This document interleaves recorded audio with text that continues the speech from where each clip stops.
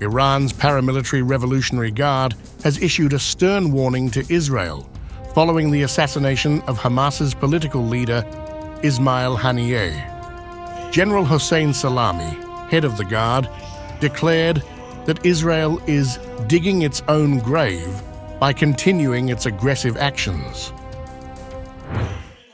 They targeted the revolutionary leader of a freedom-fighting movement, Ismail Haniyeh, who was after the right to his people's destiny and his occupied lands in another country. They think by doing this, they have reached some success that helps them survive. They are digging their own grave, and they will gradually get themselves buried in these swamps and holes. Addressing a crowd in Tehran on Monday, Salami said that Israelis keep making miscalculations and that once again, they will get punishment from Iran. When it receives a firm response, it will realize it has been wrong. They keep making miscalculations. They repeated this mistake this time too. They will once again get a taste of our punishment. They will find out when, where, and how we will retaliate. It is ambiguous and indeterminate. Salami said that Israel has formed a vortex around themselves, referring to various Iran-backed militants near the Jewish state. They, Israelis, have formed a vortex of fire around themselves. Israel has turned into an intolerable entity around the world, an isolated, unpopular, unreliable entity without any dignity and power, and that is between life and death. Also, Nasser Kanaani, spokesperson for Iran's foreign ministry, asserted on Monday that Iran holds an intrinsic right to protect its security and to punish the aggressor, which here is obviously Israel. The Islamic Republic of Iran, in using its intrinsic right based on international rules and regulations, will definitely take serious deterrent actions to guarantee its security and punish the aggressor with power, decisiveness, and toughness. Kanaani also mentioned that Iran will punish Israel, but it will be under the purview of the guidelines under UN Charter. We'll aim our efforts to boost stability and peace in the region and will regulate our measures to punish the aggressor within the framework of the UN Charter and rules and regulations of international law. These warnings came after Israeli Prime Minister Benjamin Netanyahu issued a stern warning to Iran, stating that whoever harms Israel will pay a heavy price.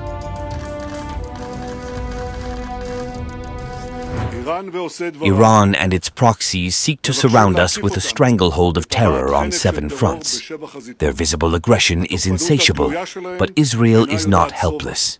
We are determined to stand against them on every front, in every arena, far and near.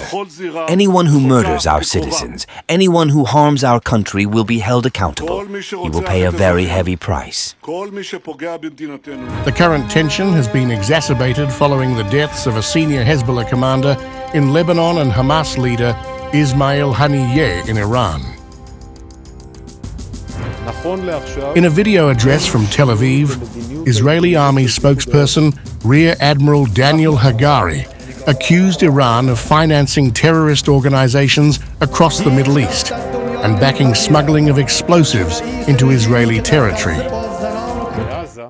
For years, Iran has been arming and financing terrorist organizations across the Middle East, including smuggling explosives into Israeli territory for terror attacks against civilians. The IDF and ISA have already thwarted numerous attacks in which Claymore-type explosives were smuggled into the country's territory.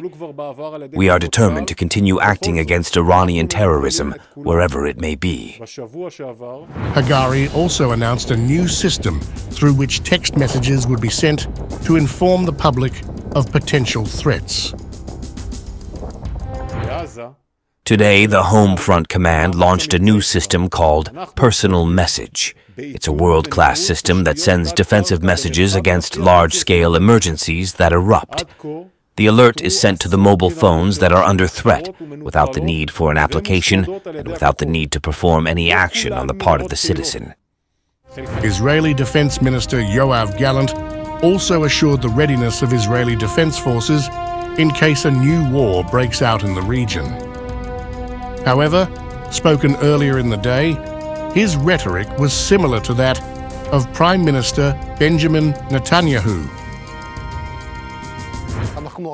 We are prepared very strongly in defense, on land and in the air, and we are ready to move quickly to attack or to respond.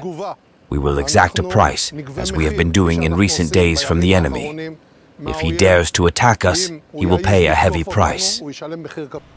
Meanwhile, in the southern Beirut neighborhood of Dahiyeh, businesses opened and traffic jams continued as normal, even next to the building that was hit in an Israeli airstrike last week that killed Fouad Shukur, the Hezbollah commander, and 6 other people. Nearby, Saad Baden was surveying the damage to his shops that offered internet and sound systems. His wife and children were forced to move in with relatives in another neighborhood of Beirut.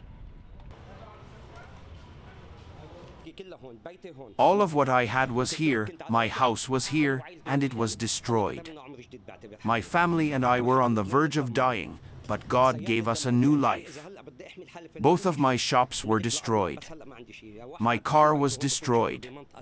So if I want to leave, I have nothing. Everything belongs to God, but now I have nothing. Usually, someone has their house in one place and their work in another, but for me, there is nothing left. And I say, thank God. At least I have sympathized with the people of Gaza by experiencing 1% of what they are living through. God is generous. As both sides brace for potential further escalation, the world watches closely, fearing a broader and more destructive regional conflict.